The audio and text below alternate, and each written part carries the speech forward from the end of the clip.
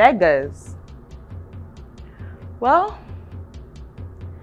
we don't have anything to give you beggars in this house. So I suggest you both should take a walk and leave.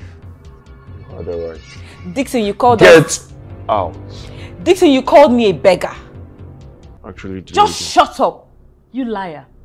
You went out there to meet another woman and you're telling me you were walking late and traffic?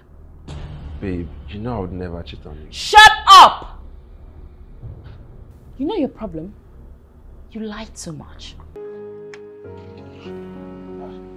Babe, I've been looking for you everywhere. I'm waiting for you at the dining. I'm hungry.